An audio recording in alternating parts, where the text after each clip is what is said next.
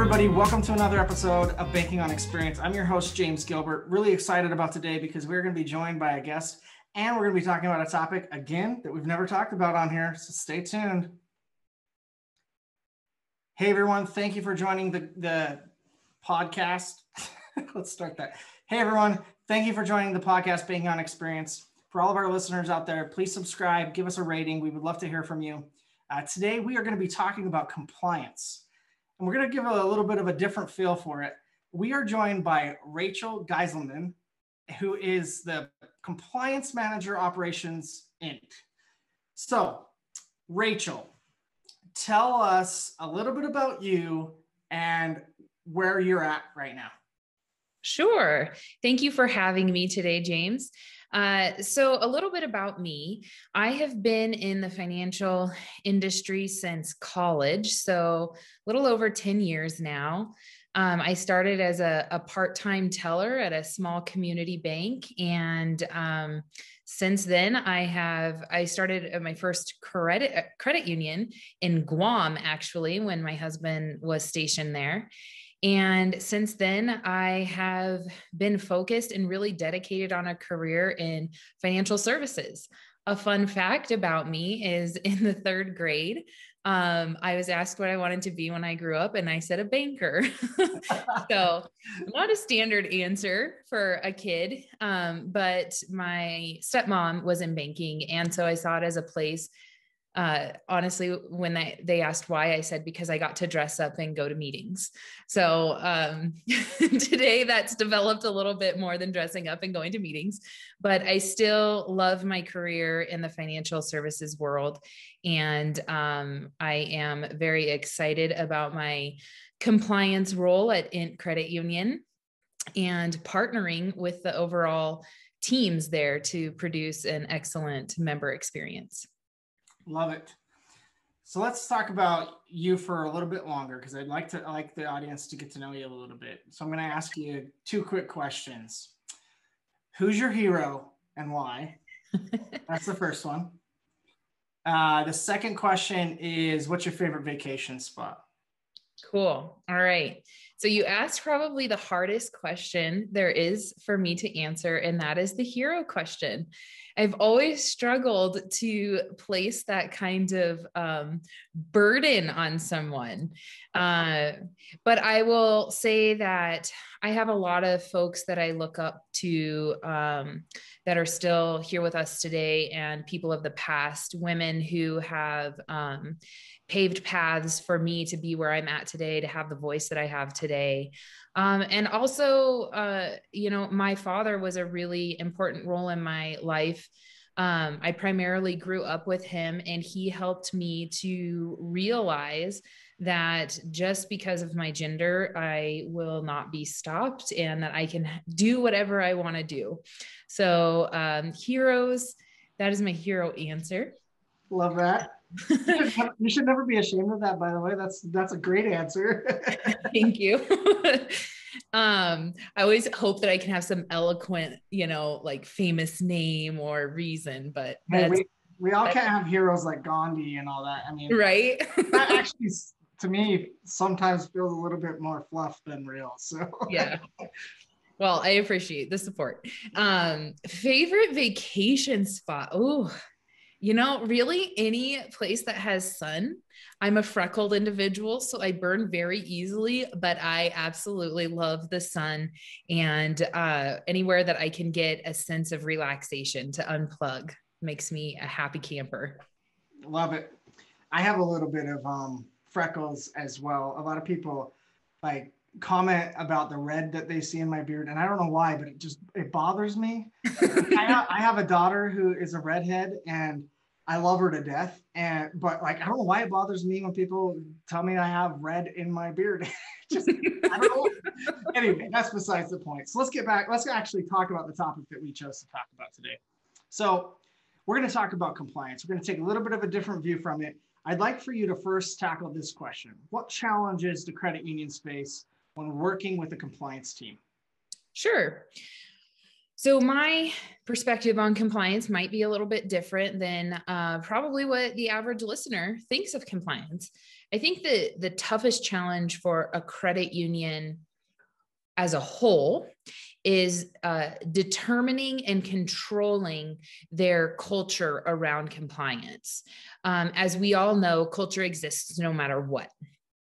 But to have a positive compliance culture takes energy and focus, and it's challenging. And so I would say that that's definitely the most difficult thing that credit unions face when working with a compliance team, really any financial institution.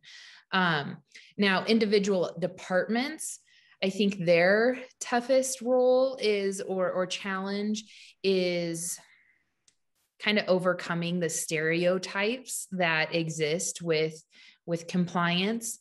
And again, that all goes back to culture. So culture is definitely, the compliance culture is definitely the biggest hurdle. So let's talk about that a little bit. Could you talk about, first of all, it being positive? So why does it get a negative rap? Well, I think, so if everybody can close their eyes and think of an accountant, what do you think of, right?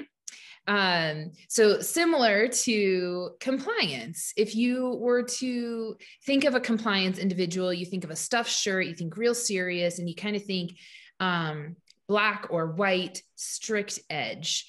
And, but really, if you think of other people who have the burden of upholding a law or a rule, you'll think of the same thing. So a judge, you think of them as very serious and not as an individual person, perhaps a law officer or a lawyer, or the parent in the household who maintains the rules and is known as like the authoritarian, like, oh, go ask dad, don't ask mom. You think of that real serious person, right? And that is what compliance inevitably ends up being, because at the end of the day, we really do have a big burden on our shoulders to make sure that we are supporting our financial institution in a positive growth mindset. But our biggest goal is to make sure that we're compliant. And so sometimes those two agendas butt heads. This is good. I want to start diving into something that you had mentioned, which how compliance can really start driving the customer experience and customer servicing just in general. So we're going to dive into that in just a little bit. But before we do, let's think about how we can change the mentality of teams that work with compliance and Sure. a compliance team. So what can people do today to help change that? First, and my compliance colleagues and peers probably would want to roll their eyes, but I would like to take ownership of our role as compliance in this overall process in transforming the view of compliance. And the burden again comes back to us to ensure that we're communicating. We are trying to understand why a department or a team wants to execute what they want to execute and how they want to execute it. So really starting there, what we can do internally as a compliance department, but also for the outside teams. Instead of hiding from compliance, trying to tiptoe past that gatekeeper, so to speak, instead think of how can I include compliance from the ground up? Instead of presenting this project that I have grown to love and that my teammates and I have hashed out and, really done all that difficult work, and then we present it and we feel defensive, like compliance is eating it up or, picking it apart. Instead, maybe could I invite a compliance person to sit in on the project from ground up? Could I get their buy-in? Can I solve a lot of these problems before they even arise? Like, can I ask, hey, what are the challenges going to be, for example, online account opening? What are the challenges going to be when my ultimate goal is to allow a new member that we've sent marketing to, we've paid all of this money and time into attracting them. and now they're going to sign up, and I want to like auto approve them for a loan. What's going to be the challenges there? Because all this sounds groovy in my head. It sounds perfect. It cannot be wrong. And allowing that compliance person to say, okay, well, let's start with basics. Who are they, and how do we know they are who they say they are? Starting there and really building together as a team instead of bringing compliance in after we've tiptoed past them through the whole project. I like to think of compliance a lot more as a strategic role than anything, right? Because if you think about it, even though it might get a negative rap, bringing somebody on the compliance team into a conversation where you're planning for something like that can actually add more value than you may realize. Like it could identify, if they're making you go deeper and trying to understand who that person really is, maybe there's data points that you actually might be able to leverage, okay, without making public, that could make it even more powerful and more personal, which is, I think, everyone's goal at a credit union, is to be more personal and understand their members even more. So I think that in general, the compliance team, I actually really liked the way that you put it as a metaphor when we were talking before. Tell the audience. I don't want to steal that away. I challenged folks to, instead of thinking of compliance as the trolls who hide under the bridge and come up and attack when you're trying to cross it, or as the hobbits in the hole who you never really want to talk to or disturb, to think of us as people and include us in your efforts. Yeah, maybe that's the nerd in me that really loves, like, the Lord of the Rings and all that. I love that stuff. But I think that's a really great analogy, because I do think that oftentimes it's seen as like the last ditch effort. Now we need to make sure all of this goes through compliance, and you've got to do it much sooner in the planning process. I think that goes also even deeper into some of just the day-to-day work that happens at a credit union on how to make sure that compliance is translated from one group at the organization to the next, right? If they're handing work off. So let's get into some of the specifics about member experience. I'd like for you to take a few minutes and tell us how you feel like this translates to the member experience, and even servicing a member in general. Sure. So again, even though I said don't think of us as a gatekeeper, at the end of the day, we kind of are, in the way that you might be able to go trailblaze and Wild West it and hope for the best when the examiners show up. But your leadership team's not going to be super cool with that. So instead, compliance, if we're not working together as a team and there's a bunch of tension, I think there tends to be this tendency to say, well, fine, then you have to do all of these things and you have to jump through 10 hoops. Well, I like to say that what's very important to me is the employee experience and the member experience. And that's because if I or my department, my team, put in 10 hoops, the proverbial hoop, that this employee has to jump through to execute this task in a compliant way, one we run into is the employee actually going to do it, which has all of its own issues. But two, if they do that, what does that look like once that task finally gets executed for the member? You usually have a flustered employee, you have a confused employee, you have an employee who's just irritable. Like, okay, here, fine, here's your debit card. You signed 14 documents to get it. Here it is. Instead of working together to make that employee experience seamless, reduce the friction so that there is less friction and hurdles for the member. And so it all leads back to that member experience. Preach, Rachel, preach. This is good. I mean, listen, like there's nothing more true than the employee experience 100% translates to the member experience. Yeah, in every way, shape, and form. So I love the fact that you bring that to light.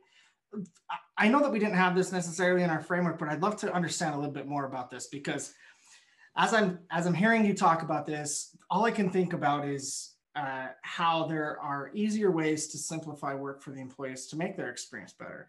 So let's talk about that a little. How can credit unions do some of that? And how does you being part of the planning actually create that for them? Absolutely. So again, as you just said, inviting compliance in from the ground up, or perhaps, at my past credit union, we were a small shop, and we identified that we were missing key procedures. So things were not getting completed the same at every location, or sometimes the same at each at the same location. There was no consistency, right? And so it wasn't a new task. It was just determining the way we were all going to do it, the way we were going to show a united front and move forward in our efforts. And because we were a small shop, I was compliance and marketing and the project manager. So I got to be in on all the projects. But the unintentional benefit of that is that while we worked through these processes, how are we going to execute this task that we've been doing for a long time? It's cashing checks, nothing new. But how are we going to execute it all the same? Bringing me in on that, and then all of the other key players, we were able to determine upfront what the rules were, so to speak, the compliance components, and then what the employee pain points were. And then we would run through member scenarios. And so really that ended up producing these procedures that were seamless for the employee and therefore frictionless for the member. Not always perfect, because naturally we just have things that we have to comply with, right? For example, the small credit union that I was with was in Alaska, and BSA requires we get a physical address. Well, when you live in rural, remote Alaska, you don't have you have a physical address, but it might be like lot this on this island. It's not, there isn't 123 Smith Street. And so that became a hurdle. And sometimes it is what it is. But if you can get that employee buy-in up front of, we have to have this because of this regulation, going back to that communication piece and helping them to understand, we went from